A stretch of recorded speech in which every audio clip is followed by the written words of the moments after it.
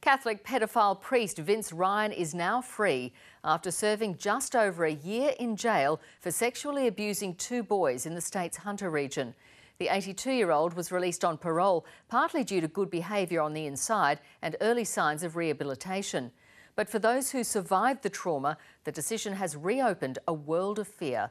Crime reporter Mark Reddie.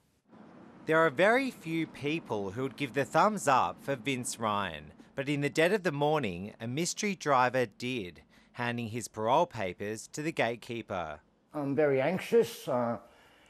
It's like the monster's been let back out.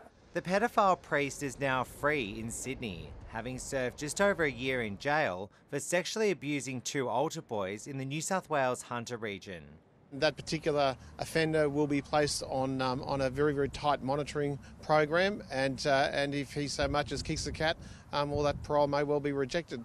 Vince Ryan has spent 16 years behind bars for abusing more than 30 children. Jared McDonald is among few survivors. This is a scar that children carry for life. Scars imprinted on his skin and written into the dark history of the Catholic Church.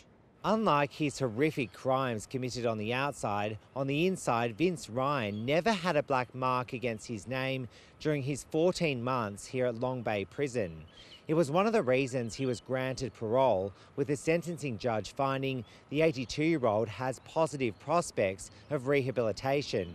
Those he abused are furious. It's just disgusting. He is still a priest, let alone he's getting out early. And calls to defrock him continue to be ignored. Mark Reddie, ABC News, Sydney.